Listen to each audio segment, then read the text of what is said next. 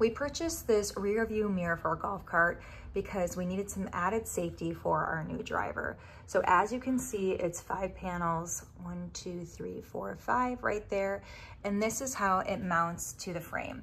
Now, I do suggest seeing if your golf cart is compatible. We have an advanced EV golf cart, and so we had to do some drilling into the frame here to get it to install. In the specs, you will also see, you know, compatible golf carts that this works for. So it was no problem. We were able to do it. We were missing 1 bolt, so we had to buy that at the hardware store, but that was no big deal.